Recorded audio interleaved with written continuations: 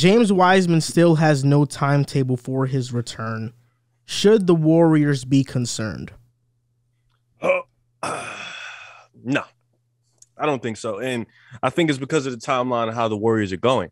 I think with a big man who suffers a knee injury that early into his career, I think you have to take the time and you have to kind of like play it out. I don't think you should rush him back because something like that could be very severe for a big like that. And I think the way this team is projecting, this team is probably going to finish either number 1 or number 2 in the West.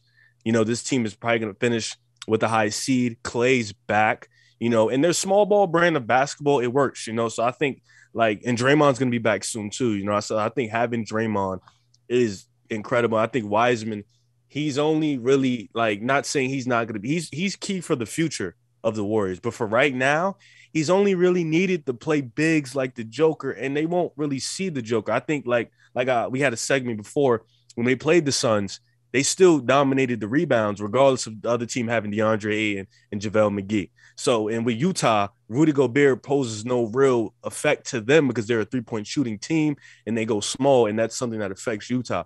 So for James Wiseman, they got him to be that type of big body, and Denver isn't going to really threaten them because they're injured. So they don't really need him at the moment. I think they can take their time with him. And then, of course, like we were talking about before the show, with Jonathan Kuminga, the way he's playing when he gets the minutes, and then Jordan Poole being who he is, Otto Porter being that solid guy for them. They got JTA. Damian Lee stepped up his game a little bit as he's been getting more minutes. They got these solid role players. They have 10 deep now. So Wiseman, I don't even know how he would fit in. Kevon Looney, I love to rant about him because he's just so bad to watch sometimes.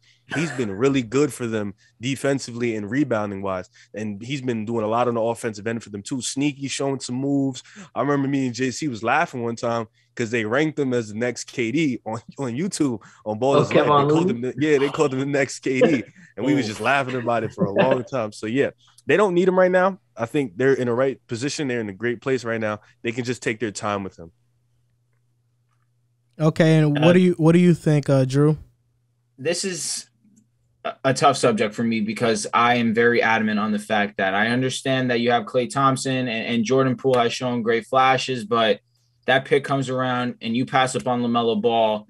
To me, it's inexcusable. I'm sorry, bro. It's inexcusable. You passed up on LaMelo because you thought you had depth at the position, which is fair. You have Klay Thompson, you have Jordan Poole. Klay Thompson's getting older. He was coming off a torn ACL. You could have paired him with Steph Curry to not only facilitate Steph Curry the basketball, but really get another scorer in. Draymond's there that can get their own bucket. No, this is a serious question. Drew, let me ask you a serious question. But what does that have to do with LaMelo? No, that's what I'm saying. Let me ask you a question. If LaMelo gets drafted, right, what does Draymond's role become? It's still the same thing. Now you have another LaMelo. If LaMelo is essentially drafted to play that role, but you would have another ball player that can do it. So now who do you can't either way? You're right, JC. Yeah, bro. Either way you shape it, it's who you're going to be more focused on LaMelo, obviously, because he opposes more of a threat offensively, which is only going to allow Draymond Green to be even more meticulous with what he wants to do on the court and just gives him more ability to do so. I don't think you're wrong, Drew. I don't think that the Warriors needed that position. They didn't need LaMelo. They didn't need it. But I understand why you still drafted because LaMelo's going to be a star. I thought a bigger miss was Onyeka. I think Onyeka has already shown that he's one of the better defensive bigs in the NBA. Even though Wiseman has more potential, Onyeka has already shown those flashes for Atlanta. He guarded Giannis in the playoffs better than Capella, and he was really great against them.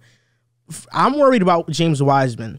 He hasn't played much basketball in 3 years. He missed his damn near entire year at Memphis.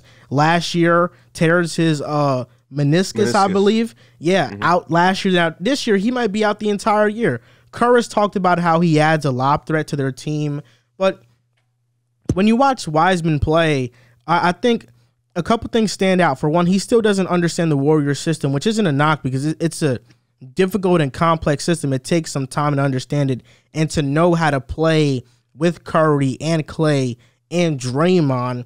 But I also don't see that dog in Wiseman. I don't see him as one of those guys that really wants to get after it on a nightly basis. He's kind of laid back and, nonchalant. So I'm worried about his injuries because these injuries at his early age is concerning, and he hasn't played much basketball. I don't think the Warriors need him, but if he lives up to the second overall pick, then that is just an added bonus to what the Warriors already have, and it takes them a step above for sure. But do you see that right now? Do you see him being as good of a ball player as Anthony Edwards or LaMelo Ball by any stretch of the means? Honestly, for me, I don't think Wiseman, because he's in Golden State, doesn't need to be that. He needs to be Andrew Bogut.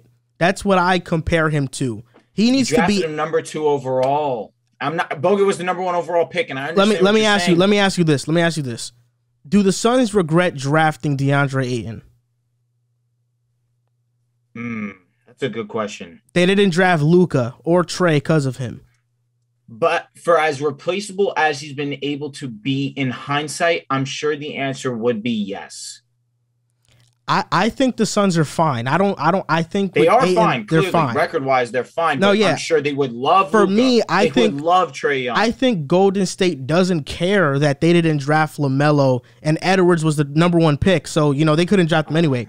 I don't think Golden State cares if they didn't draft LaMelo if Wiseman at least becomes a solid big in the NBA. Yeah, and to add on to that, you mentioned Wiseman doesn't have that dog in him. But Jordan Poole and Kuminga do. It's in those two guys. So you have those two guys. And Wiggins didn't have that dog when he walked into Golden State. He was very laid back, didn't really care. I'm the number 1 pick. I got my money. So it's like, and like you said, Wiseman hasn't played ball. So it's like, it's going to take some time, obviously. But the way their timeline is set, they can take as much time as they need with him. They don't need to rush the process. And I do understand, Drew, LaMelo is somebody you don't miss on because of his star potential. But in a situation where you have the best point guard in the league, you have one of the best 2 guards in the league when he does play, and you have the best defense, one of the best defensive players in the league. It's okay to miss on a star like that because your timeline isn't where you need it. You feel me? Wiseman was something they needed. Not needed, but like down the road, they're going to need. So I think that was the right pick in hindsight because you still have Steph, you still have Clay, and you saw Steph last year. You see Steph now, granted, he's been struggling, but he's still one of the best players in the league.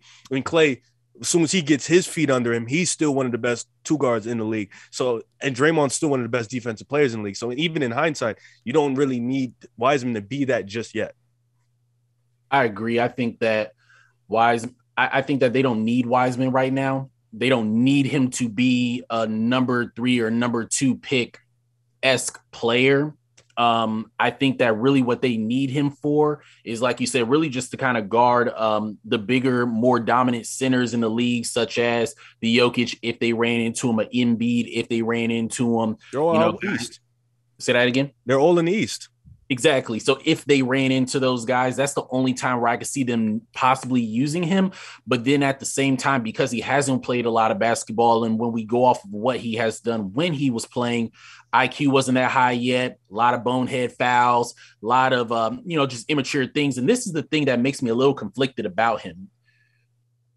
I don't think I've ever seen a true 7-footer as athletic as him not block shots. His timing is very bad.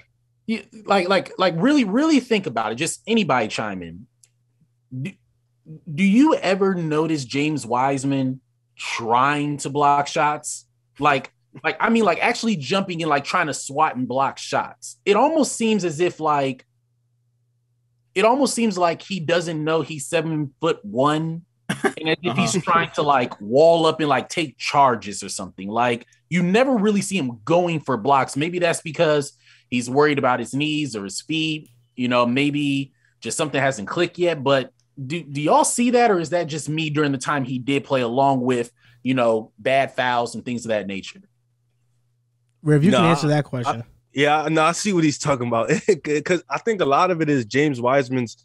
Let's be honest, his lack of knowledge on the court. He has not played the right amount of basketball in the last 3 years. All we remember really is his high school career. He played 2 games in Memphis, They were against bums. You get the early, when you're at college, you get the early scrubs first. You get your stats up. He dominated those guys. But even then, when you watch those games, the guys were 6'4". He's 7 feet tall. He's going to do that. And even then, he's bobbling the ball. He's like, I don't want to say he's Kwame Brown like a bust, but Kwame Brown, a lot of his problems sound like the problems James Wiseman had. He's bobbling the ball, doesn't really understand quite the big men things to do. IQ's low. So it's like a lot of it is he just hasn't played ball enough. So it really is tough for him, but he's in the right system for me personally. Kwame was actually a good defender, though. That is true. He was. I think that he is in the right system. I think that he is going to do well, as far as, God willing, he, doesn't get injured and, his body holds up. As far as, the LaMelo Ball take, I don't think that Golden State is missing out on not drafting LaMelo because, like we had said before, LaMelo Ball, 6'7", 6'8" point guard, he is trying to facilitate. And you were saying how, well, what does that do for Draymond? We can't pretend like Draymond Green is multifaceted on the offensive end. He's not. Right. 100%. And nothing against him, it is who he is. So he's almost the equivalent to early Lonzo Ball in Draymond on the offensive end. And what I mean by that is this: if he doesn't have the ball in his hands, what else can he do offensively for a team? He needs the ball in his hands. So yes, is LaMelo, a star in the making? Absolutely. But bringing him in, LaMelo would have been most likely playing off the ball. Otherwise, Draymond Green would have been null and void, which then means, does LaMelo Ball develop into the star we're seeing today? Because he's a point guard. He's not a shooting guard. He's not a small forward. He's a point guard. So I think that it's better that LaMelo went over to Charlotte. I think that was a better situation for him. And I don't think that Golden State is sitting back thinking, dang, we should have grabbed him. And I think the same thing for Anthony Edwards if he was available after the first round. I don't think Anthony Edwards is somebody you grab either. And what do you think, JC, about James Wiseman?